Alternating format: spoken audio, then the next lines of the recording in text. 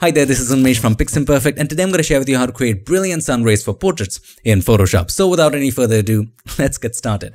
Back in the magical world of Photoshop, and if you want to go ahead and download this photo and follow along, you already know what to do.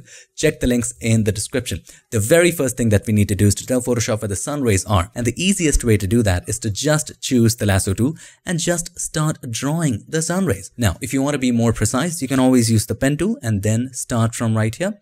Now, as you draw the sun rays, just keep in mind that you need to be careful about the ups and the downs and the peaks and the valleys, and accordingly, draw those curves. Now, I have already done it to save time, so I'm just going to simply load that. So I'm going to go to select and then load selection. I already have sun rays selection right there. So I made the selection and then I feathered it a little bit. Now, keep in mind the selection is a little reversed, so this might confuse you. So your selection might look something like this. Now, once you have the selection, you can click on the adjustment layer icon and then choose curves. Now, before just brightening the sun rays area, we need to darken the other areas where the sun is not touching, where the sun rays are not touching. So now, if you just try to darken it, the opposite will happen. We want just the opposite of this. So select the mask and then press Ctrl or Command I. All right.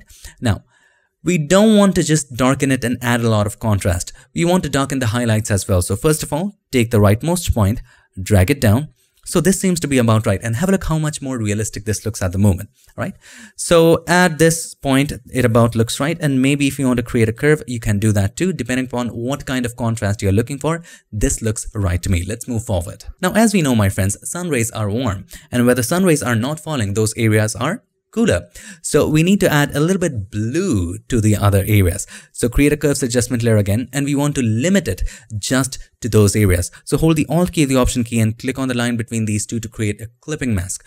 The other way to do that is simply click on this button right over there. All right, it also creates a clipping mask. Now, whatever you do will be limited to just that area. Now, we want to make it cooler. So what do? We go to the blue channel and just increase the blue just a little bit, just a touch right there.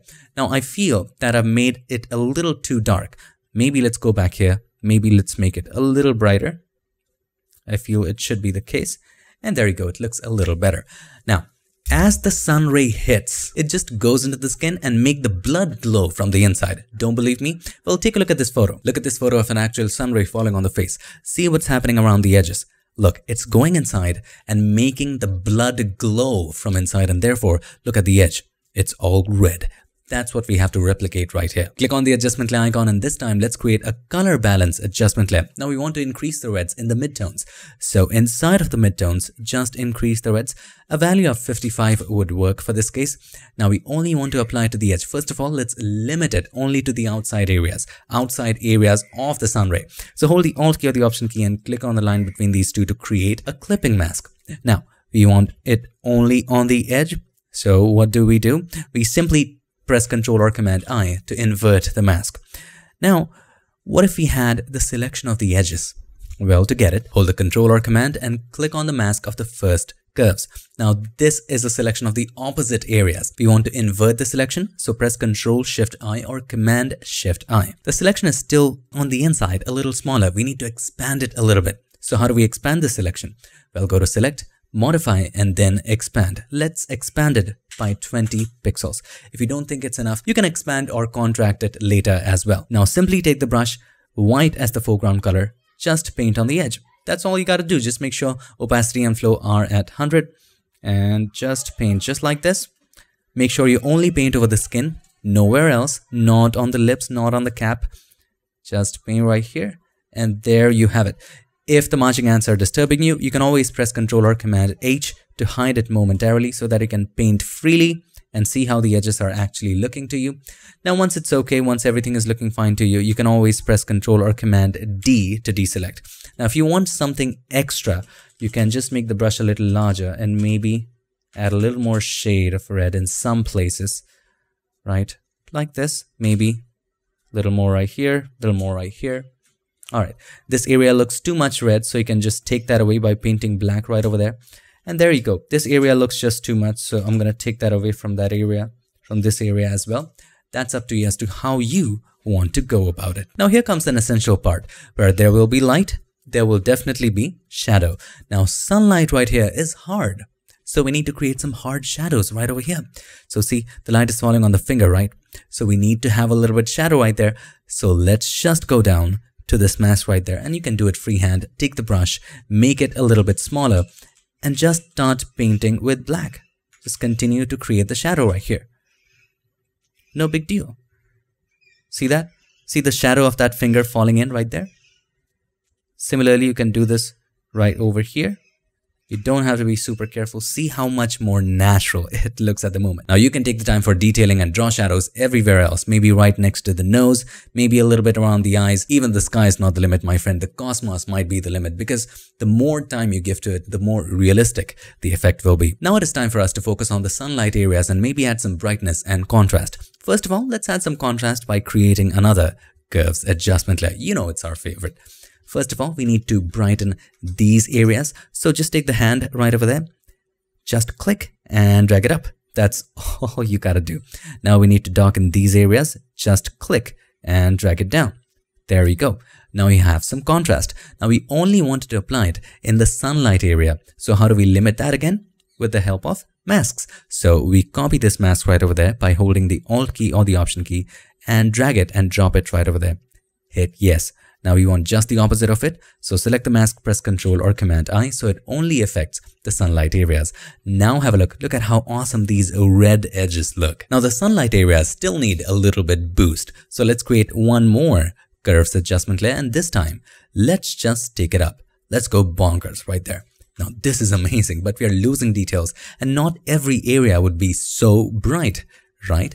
So again, we want to limit it just to this mask right there. So hold the Alt key, the Option key, and click on the line between these two. See, already it's looking so realistic, but we don't want so much brightness all over the place. So for this mask, take a gradient from white to black and just simply draw a gradient.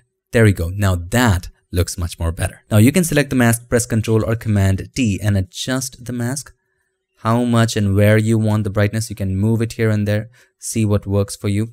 So this might work for me. Hit enter or return. This looks all right. Now there's one more major problem with this. Can you guess what it is? Have a look at the eyes. When there's sun shining on the eyes, it definitely is not reflecting the softbox. Or is it? So we need to replace the eyes absolutely, because when there's sun in the eyes, it looks a hell lot different. The iris lights up differently. So here I have this picture. Let me just drag it and drop it into Photoshop. We're going to use this as a sample. Look at this one. Focus on the eyes right over here. It's a different ball game.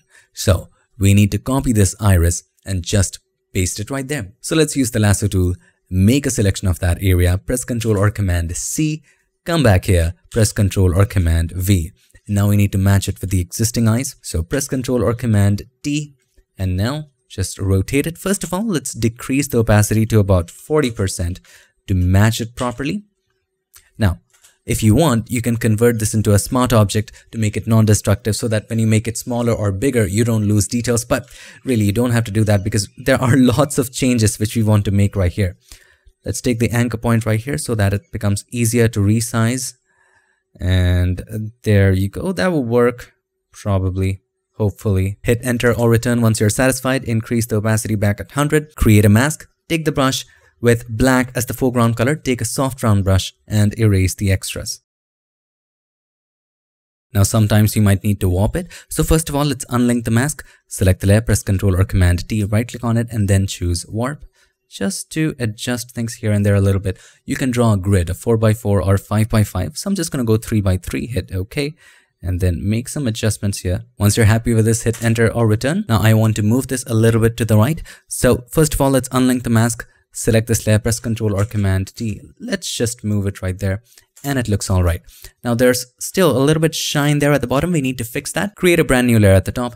Select the regular healing brush tool, not the spot, the regular healing brush tool. Make sure sample is current and below. Just take a sample from right here and probably start painting. Take a sample from right here and cover it up properly. No big deal. Once you're done, look how much more realistic it looks than before. So this is the before, absolutely not matching at all with the sun rays. This is the after. Now it is looking like something. Now you can do the same thing for the left eye, but I don't think we have to do much. Let me quickly do that for you the same way we did the right eye. So here is what I've done. It's just a simple small area for the left eye. So there you have it. You can actually stop right here. But there are some finishing touches that you can always apply. Now, if you look at the original photo of the sun ray, you would notice that as it falls, it reflects here just a little bit, and therefore you have some shine on the nose, some brightness on the hair a little bit. So we can definitely add that to make our image more interesting. So let's create one more curves adjustment layer at the top. Just take it all the way up like this. Now, we want some reds in it. So let's go to the red channel and let's increase the reds just a little bit. Let's go to the blue channel, decrease the blue a little bit so that it becomes a little yellowish. Keep in mind, blue is the opposite of yellow. Let's go to the green channel and decrease the greens to make it a little more magenta. Now, select the mask, press Ctrl or Command I, take the brush with white as the foreground color, just dab on certain areas. For example, I'm just gonna dab right here. See the shine that it's creating? Maybe here around the hair. Look at the highlight. It actually begins to look so darn realistic. Let's decrease the flow to about 20%, maybe around the hat a little bit here and there. And it starts to look so darn good. Now, if you want to apply blend if to it, you're most welcome. So double click on the right hand side of the layer, take it away from the extremely dark areas. First of all, hold the Alt key or the Option key, click on the slider to break it apart to create a smooth transition. And this is how you do it. And it's all done. Now, after we are done, I would highly recommend that you go ahead, take a break and get back to it. Now, once I got back to it after a little break, I feel that there should be a little more contrast in the sunlight areas. So let's go down here to the contrast layer right there and just take it a little more down. Make it a little more bright like this. And there should be a little more impact is what I felt. Maybe let's make it a little more brighter. Like this. If you want to create more highlight areas, we can always add one more curves adjustment layer, limit it again just to these areas, brighten it, make it super bright, and then select the mask, press Ctrl or Command I, take the brush white as the foreground color and just dab once right there. Make sure the flow is at 100 and just dab once. There you have a little more highlight at your disposal. Decrease the opacity, of course, slowly and gradually increase it to a point where you like it. I'm going to keep it at about 42. So now it finally looks like something. What I love about it the most is the shadows. Just look at it. Look how much realistic it looks. Now, if you have more time, you can take the time to be precise with the sun rays. I just quickly did it with the lasso tool. Remember, the more time you give it, the more realistic your results would be. So this is our final result. Thank you so much for watching this video. Let's do a quick little recap.